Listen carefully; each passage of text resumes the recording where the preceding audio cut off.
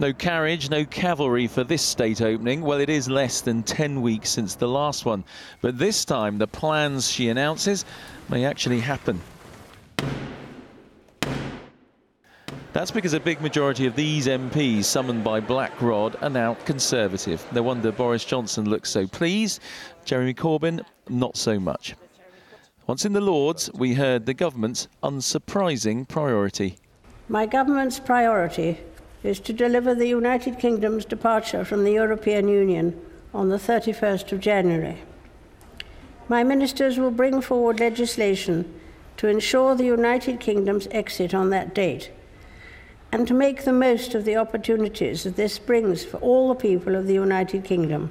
As well as the EU withdrawal legislation, the government's promising a law to lock in more spending for the NHS in England, rising to an extra £34 billion a year in 5 years' time. There's also a law to make violent or sexual offenders serve more of their sentences before automatic release, and a commitment to invest in infrastructure like transport and broadband outside London. And there'll be what he's calling the biggest review of defence, foreign and security policy since the Cold War. Jeremy Corbyn is going, but for now he still has the job of leading the opposition to all this.